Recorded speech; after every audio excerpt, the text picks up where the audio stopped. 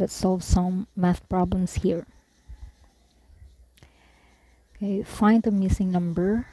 Okay, we're given here the sequence with numbers 31, 48, and we need to find the number after 48, and the next numbers are 82 and 89. Now let's take a look at this number sequence here. Actually, there are different types of number sequence problems, but in this case, there is a common difference between numbers. So if we're going to subtract the previous and current number, the difference is 17, and as well as these numbers 82 and 99, the difference is also 17. Therefore, the difference between 48 and this number here is also 17. So what could this number be? All you have to do is we add 48 and 17. Then we get the number. So the missing number is 65.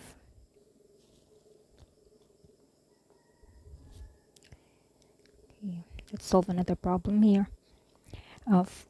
4 friends have 9 cupcakes. They buy 7 more and are also given an additional 8 cupcakes. They want to split the cupcakes equally. How many will they each get? So let's take a look at the given figures first. So we have 4 friends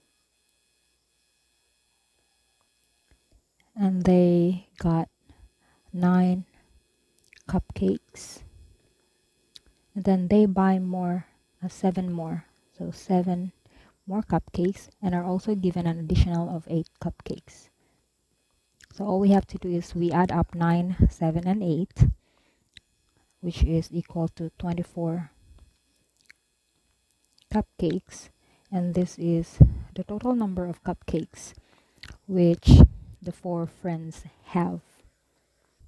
Now the question is, they want to equally split the cupcakes among themselves, and how many will each get? So all we have to do is we divide 24 by 4. So the answer here is 6 cupcakes. Each one of them gets 6 cupcakes. So this is our answer here.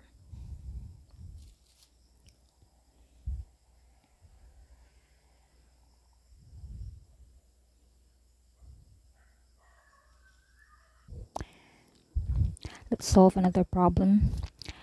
A lamp has a rating of 60 watts. How many kilowatt hour does it use if it is turned on for 10 hours? So we're given here 60 watts, and then we need to look for the number of kilowatt hour that it uses when it is turned on for 10 hours.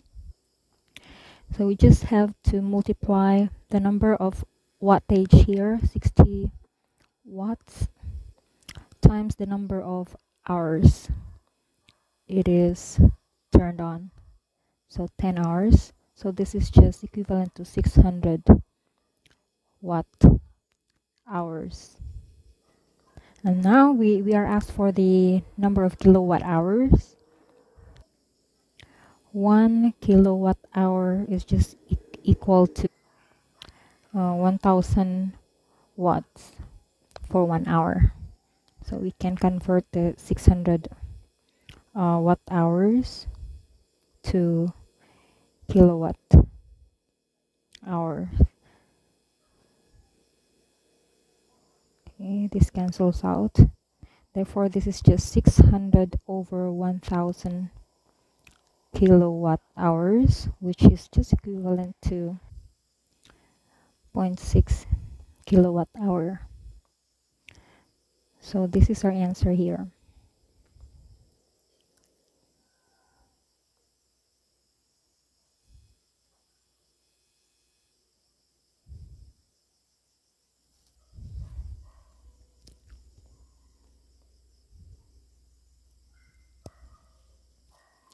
Right, let's solve another one.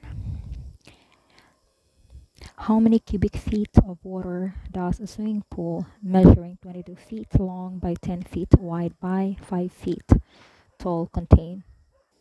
So we are asked for the cubic feet of water that a swimming pool can contain, and we're given the dimensions of the swimming pool. So cubic feet, that means we need to solve for the volume. All we have to do is we multiply the length, the width, and the height or the depth, which is 5 feet. So this is just 22 feet times 10 feet times 5 feet. And this would give us a volume of 1,100 cubic feet. Or you can write it this way. So our answer is this one.